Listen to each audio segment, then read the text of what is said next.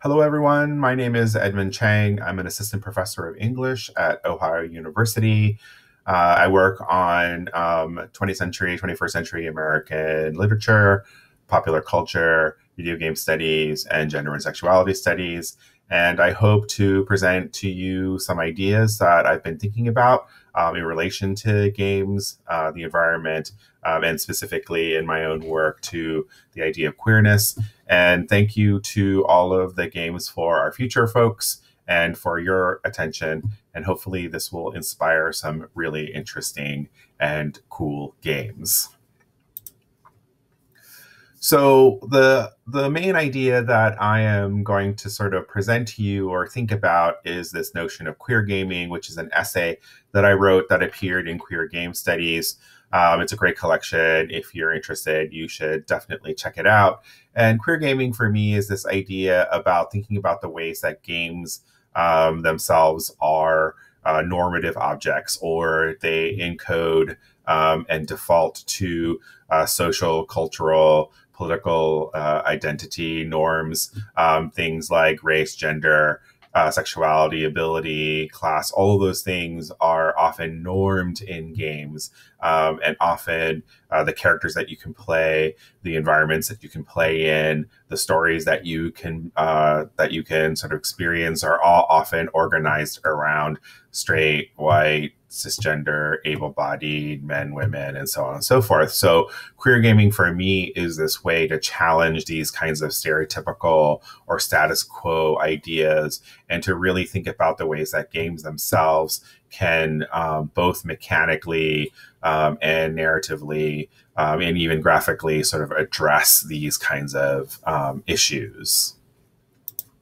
So with that in mind, then I think thinking about game design or thinking about how you would sort of engage solving a problem or addressing an issue like climate or the environment or any other kind of sort of social justice things do need to sort of take into account the ideas that or the idea that our world is definitely normed and normative in a lot of ways. And so queer gaming really sort of tries to provoke, or, I wrote this as a kind of manifesto to sort of think about ways that we can queer design, that we can queer play itself, to think about ways that when we play games, that it's not just about the sort of normative settings that are often, sort of typically masculinist, typically all about kind of accrual or conflict and that sort of stuff. And there's a lot of games now, especially board games that are thinking about like collaborative play, particularly in a time like our current moment, the pandemic, environmental degradation, all these sorts of things are things that we need to think about. Queer gaming also thinks about this idea of remediation, which is to sort of bring in other kinds of texts or perspectives that are not just from games, but from art or from fiction, or in this case, like things like paratext, like fan fiction or machinima or modding. I mean, this is all swirling around in game fan culture for sure. But I think it's really important to sort of think about the ways that those can be in conversation, especially since games themselves often are really black box, that people don't often have access to code or the modes of production. And so, and then the last thing is to think about queer futures and how we might imagine or envision games down the line that are more inclusive, that are more diverse, that are more sort of radically thinking about different possibilities. So to give you some ideas to link queer gaming particularly to environments or to nature, or to addressing climate change or whatever, I do think that there are alliances to be made, and so I'm offering a couple of ideas. So here's a really quick quote from a book called Queer Ecologies, which is sort of trying to ask us to think about what it means to think about what we do with nature or how we imagine the environment and how that might actually connect to ways we understand gender, sexuality, race, and all these sorts of things.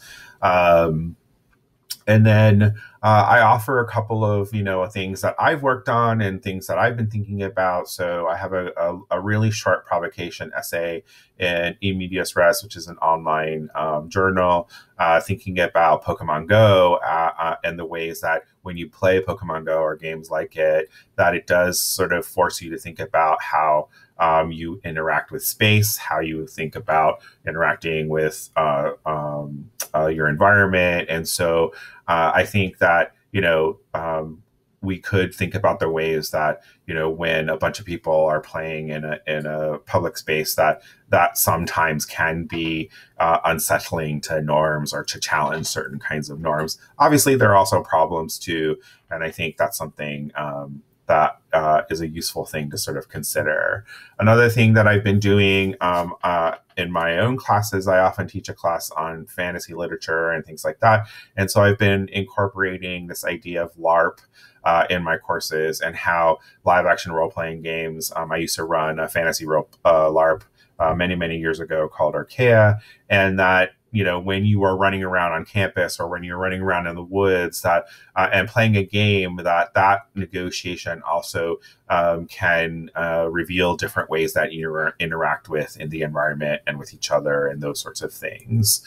And then sort of final provocation is that there's a lot of speculative fiction, science fiction right now that's being written, particularly by people of color, particularly by LGBT or allied writers, and that are thinking about how to imagine the future, especially in light of climate change or other kinds of disasters or problems.